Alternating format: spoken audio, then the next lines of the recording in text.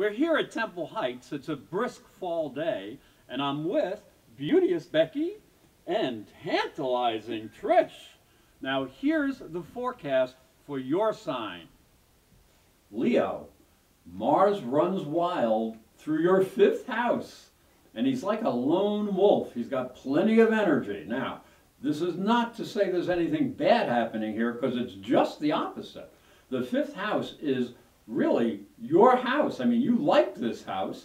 This is good energy for you. So this should really spice up your life, make you more sensual, make you a little bit more passionate. And what are you going to do with a lot of sensuality and a lot of passion?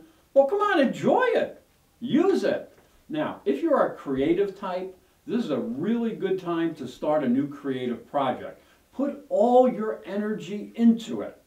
Excess energy is around you. You could waste it, and that would be terrible. So use it in a positive fashion.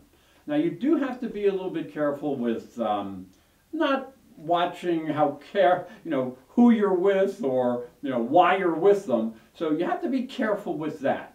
You have to be careful if you're dealing with any issues with children. Children are part of your creativity if you have had children.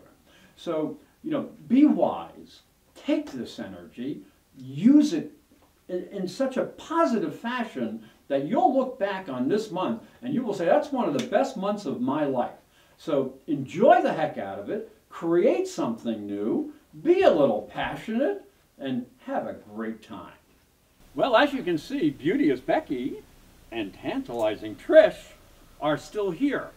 Now, this forecast, this prediction was just for the general sign. If you'd really like to know what's going on in your chart, you should get a transit chart done. And if you'd like to do that, just go to my website, professorastrology.com, and you can click on the button that says Personal Services.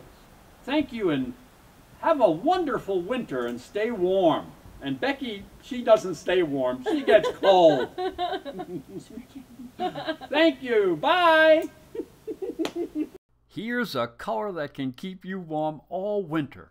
Just like a transit chart can prepare you for the significant energy change coming during the next 12 months. Be prepared, not scared.